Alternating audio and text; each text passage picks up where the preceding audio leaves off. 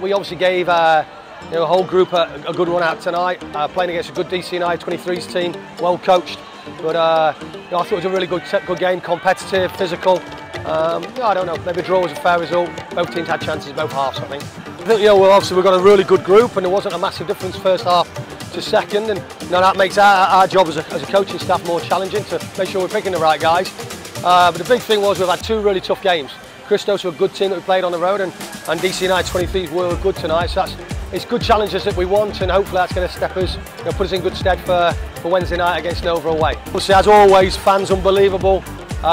Great to see them out here, as always. And obviously, with it being Father's Day weekend, big shout out to all the dads out there. Love you, Dad.